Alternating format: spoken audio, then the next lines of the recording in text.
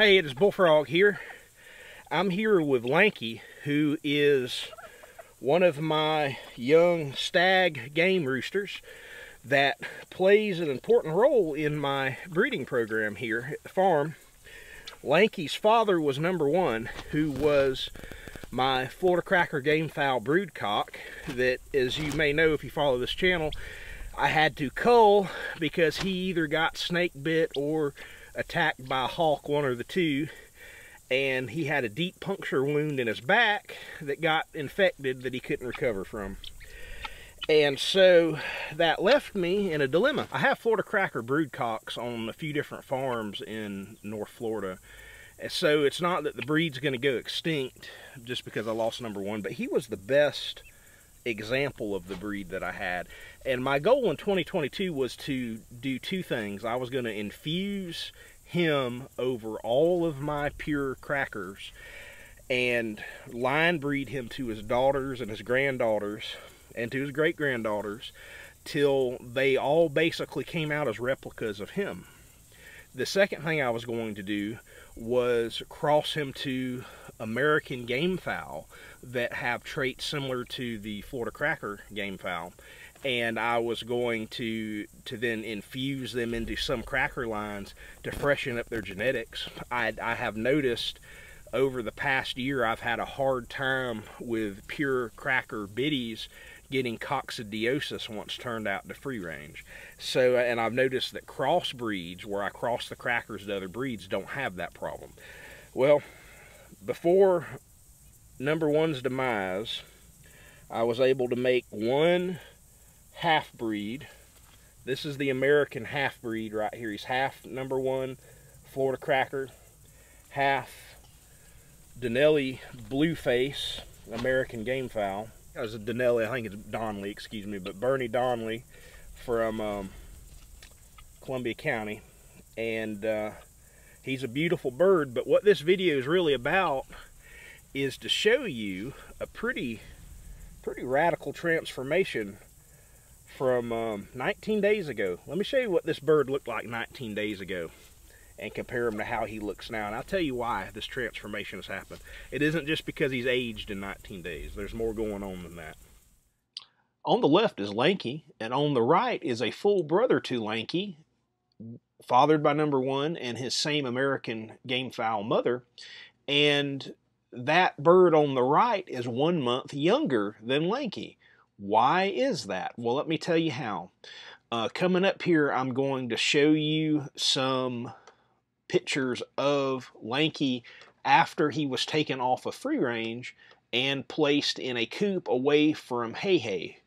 All right, so this is after Lanky has been in the coop for about 7 days in this picture, 6 or 7 days, and now here he is at 19 days. Look how much he matured in that short amount of time. Why is that? Let me tell you. The reason that Lanky had a somewhat retarded maturation is because Lanky was under the domination of Hey, my broodcock. Hey is over 3 years old, 3.5 years old.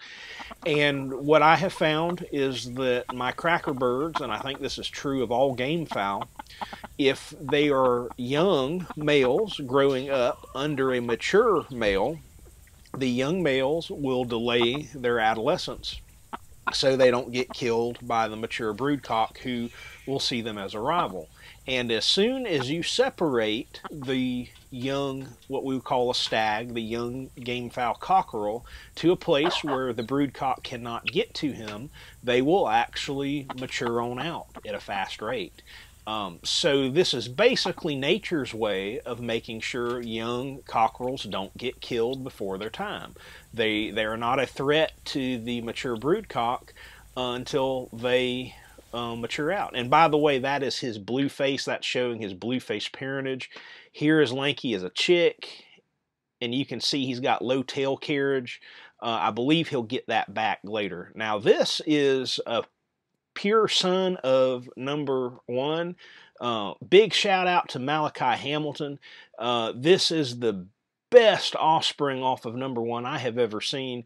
I sent Malakai some hatching eggs right before number one died, and he is the person who has the other half American, half cracker stag that I just showed you in this video, and is also the person who's got this beautiful, beautiful full-blooded cracker shun off of number one that is an almost perfect replica of number one. So congrats to him.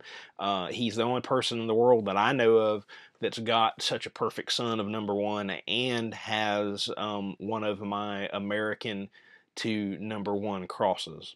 So go check out Malakai's channel. I'm gonna put it in the description of my video. He's gonna get an up and coming channel going.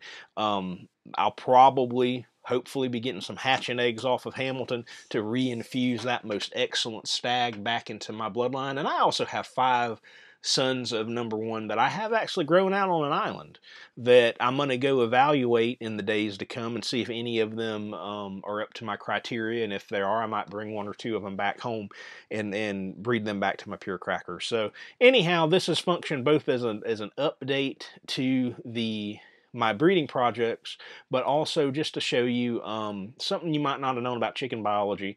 Game roosters can retard their maturation to avoid getting killed by a broodcock.